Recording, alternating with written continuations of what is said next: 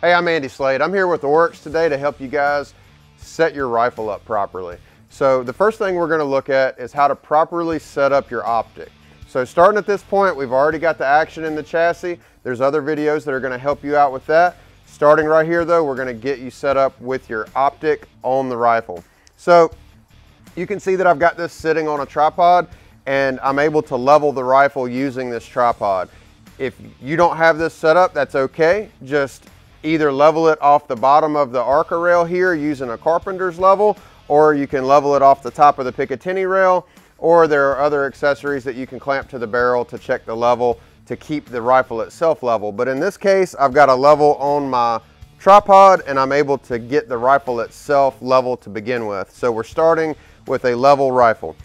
Okay, so with the rings, what we're gonna do is figure out where we want our scope placed. So if we can, we're gonna try to keep our rings as wide as possible to spread any load across a greater area. So the wider the rings are on your rifle, the more stability that scope tube will have. So if you're using a one-piece mount like this, or rings, they're gonna install very similarly. So we're gonna go ahead and set these on here, make sure that the rings are pushed forward in their mounts. All I'm gonna do is just real lightly install the top ring caps, and then that way it's stable so that I can push any slack out of each ring forward. And as I'm doing this, I just wanna make sure that I don't have any binding. So as I'm moving this scope forward and backwards, it shouldn't be tight, it should move nice and easy. So what we're gonna do now is we're gonna go ahead and make sure that our level will go on. So we're gonna place a level on the scope in order to make sure that when we take shots that the reticle is level with the world. So we wanna get this installed before we get too carried away here and just make sure that we're gonna be able to see it and that it'll go on the scope. There's nothing worse than having that scope put on and then having to take it back off because you can't get your level on. The question would be, where do we want to put this level? And you can put it anywhere you can see it on the main scope tube. Personally, I usually put it right behind the parallax knob. And what that'll do for you is it'll allow you to be able to see it right across the top of the parallax knob, which is the knob on this side of the scope. And by being able to see it, you can still see the numbers on your parallax knob and you can see your level in that location. If you bring it back behind the turret, then sometimes it blocks the view of the parallax knob. Okay, so what we're gonna do now is we're gonna find where we need the scope front to back based on the relationship of your body and the buttstock length and your cheek weld and eye relief.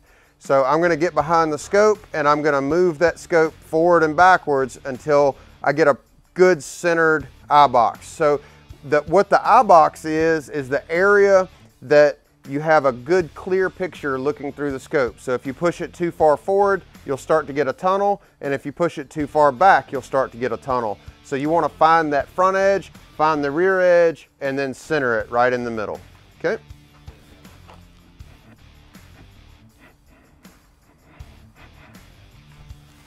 All right, so now that we've got the scope centered where we want it in the eye box, and we've got our length of pull set and the rifle's ready to go, we're gonna go ahead and just snug the rings up a little bit so that we can move the rifle without worrying about the scope moving. And then we're gonna check to make sure that the reticle is plumb. So we've got a plumb line down range, and what we're gonna do is make sure that that plumb line and the reticle are perfectly plumb with each other so that we can set our reticle level with the world. Okay, we want to make sure that as we tighten these rings down that we have an equal gap on each side, as long as that's how the manufacturer says to do it. So with these, we would want to just make sure that as we start to tighten the rings down, we've got an equal gap on each side, meaning one side's not closed all the way up and the other side still has a gap. All right, so as you're doing this, you want to make sure that you're just barely tightening these rings down so that you're not over torquing the rings. Now we're going to install a torque limiter that's set to 20 inch-pounds, and we're going to go for a final pass. Cool, now that we've got the top caps torqued, I'm going to go ahead and torque the Picatinny mounts for the scope rings, and you're gonna torque those to your manufacturer's torque specs. All right, so the reason that it's important that we get our scope set up properly is so that we have proper eye relief, so that we get the best picture possible looking through the scope. And we want the scope level so that as we dial up for those longer shots, you're not getting windage induced into your firing solution due to the scope not being level.